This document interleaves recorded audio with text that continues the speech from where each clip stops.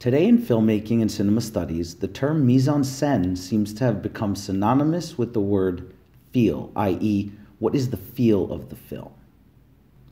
But a more effective and true to definition way of understanding mise-en-scène is in terms of the frame, i.e., everything that is happening in the frame or in front of the camera, as opposed to behind it or on its sides.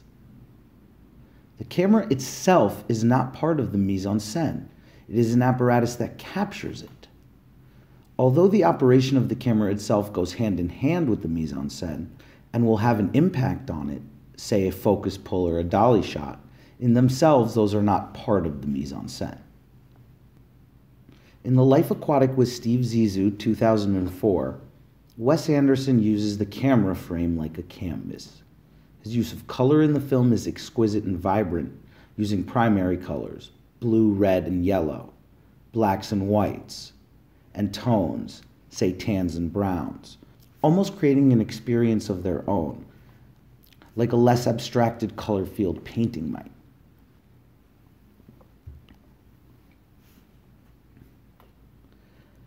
Anderson's use of color is also complemented by a strong and effective placement of both subjects and objects in the film.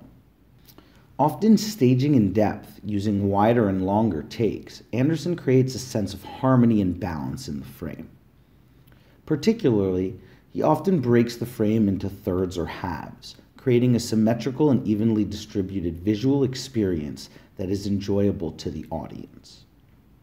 Perhaps another way of saying this is that Anderson employs a real sense of framing within the frame, and in fact, quite literally throughout the film we see frames within the frame.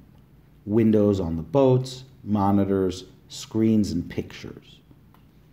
To accomplish this compelling visual aesthetic, Anderson uses elaborate set design that is carefully planned and manufactured, and in many ways the film is grounded in fantasy as opposed to realism.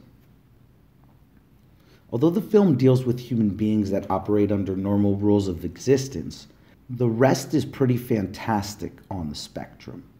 Zissou is essentially chasing a made-up shark. The time period and geography is a bit unclear.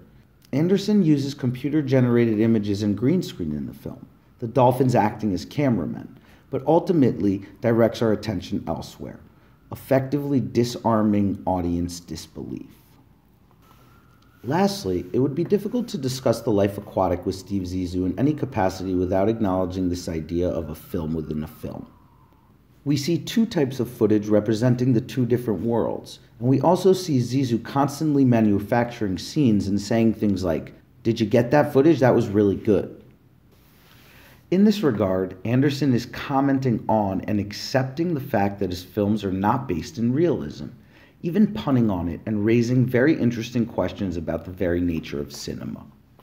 In The Life Aquatic with Steve Zissou, it seems that Wes Anderson is borrowing in some combination from Renoir's Rules of the Game, 1939, and the films of Alfred Hitchcock, in particular his use of color, framing within the frame, and camera movement.